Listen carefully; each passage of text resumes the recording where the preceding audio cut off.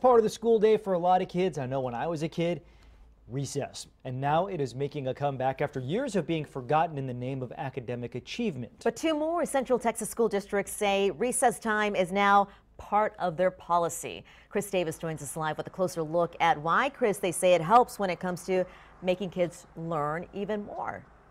Yeah, good morning, Sally and John. And this is the part that I hated so much about elementary school, when you'd get in trouble in school. And I promise, Mom, that wasn't happening very often, but you'd get in trouble and you'd have to walk laps when you came out to recess instead of playing on this beautiful playground here. You'd hear and see your friends playing, but instead of joining them, you'd be here where I am, just walking around the edge. Now, under these new policies, that's no longer going to be an option at Manor ISD or Leander ISD, and health researchers say that is a step in the right direction.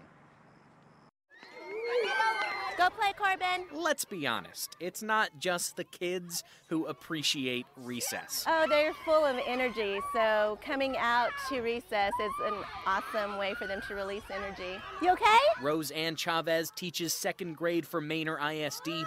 This year, every day. Just 20 minutes really quick, yeah. This is required. And it's just a much-needed brain break. No one ever underestimates the importance of reading and math, but people can underestimate the importance of play. Specifically, unstructured play. Hey guys, let's keep our hands off each other. Just kids being kids.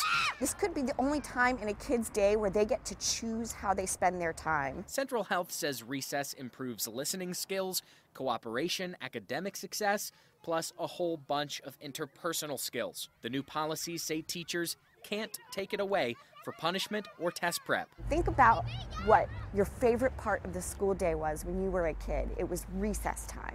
And that's what we're trying to get back to. Yep, time to go. Even a small break can mean big advantages. They are so much more focused than if they just sit in the classroom the whole time. Yeah.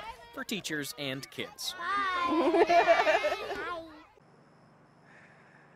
Now, these policies were developed through the Central Health Equity Policy Council, and they say that's because this is, in the end, also an equity issue. It turns out that lower-income students, these researchers say, are guaranteed recess less often, and so policies like this help to level the playing field. We'll send it back to you. I'm sure you never got in trouble at recess time, Chris. Not Rarely, you. rarely.